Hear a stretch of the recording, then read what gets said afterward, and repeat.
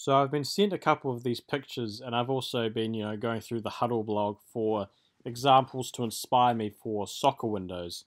And Hudl had a lot of these kind of templates that I think were used purely as tech demos. I don't know if they were supposed to be actual functional windows or not, or if they were just supposed to be demonstrations of what was possible with the SportsCode toolkit using its assets, like all of this right here, for example, this picture are the SportsCode toolkit assets, like these hexagon shapes in the background and the field here, but I decided to make all three of these windows anyway. So for example, I've made this window here, and this window here.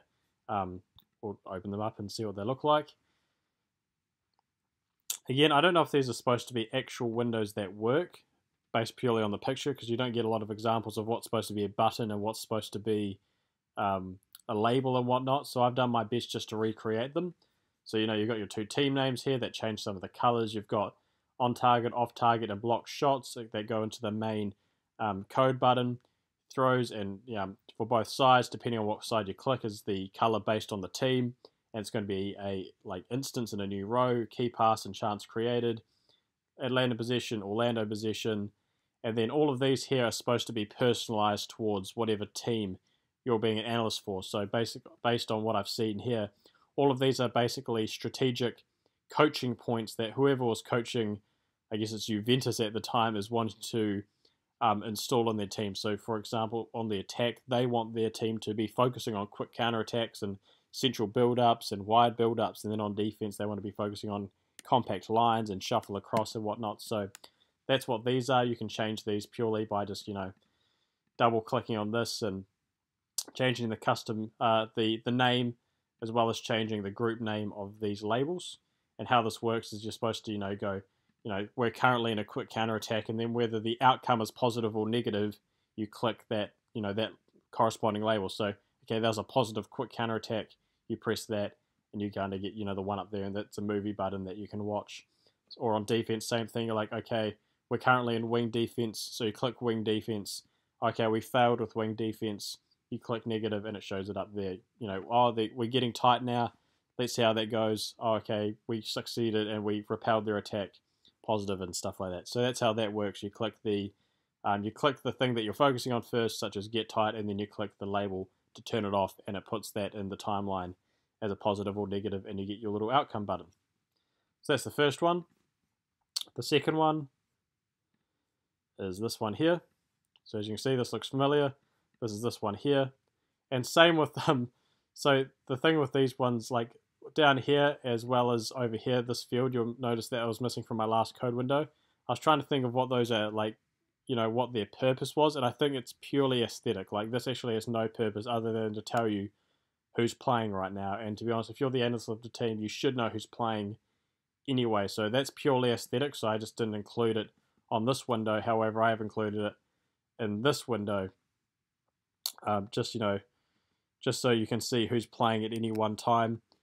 You've got your attack left, attack right, and this is by going attack right, and again by the outcome you put success or fail. So success, attack center, fail, attack left again, success, fail, and it will change the color depending on how you're doing. So orange or yellow is okay, green is good, red is bad.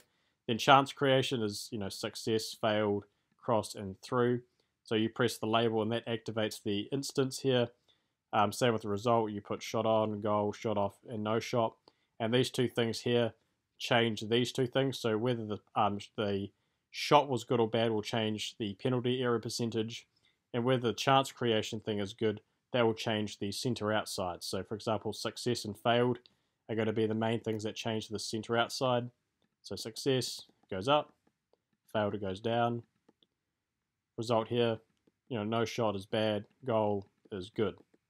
Then down here it's, again, you click the instance first, then the outcome, instance first, and then the outcome. So that's the second one.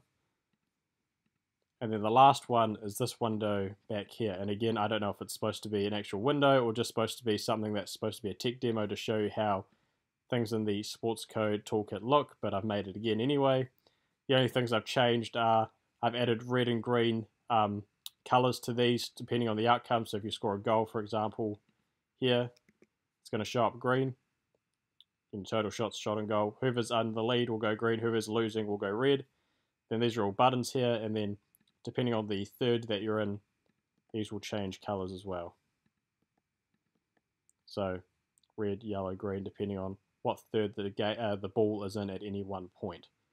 So those are my 3 windows. If you're interested in these 3 windows, there'll be links in the description to purchase all 3 individually or as a pack. You know, they're not the best windows of all time soccer-wise, but they look good and they do work. They've got some sort of outcome or output there for stats as well, and they've all got movie functionality as well, but that can be removed if you've got SportsCode Pro if you want. Hopefully you learned something, hopefully you liked the video, and hopefully these windows can help you out. Thank you very much.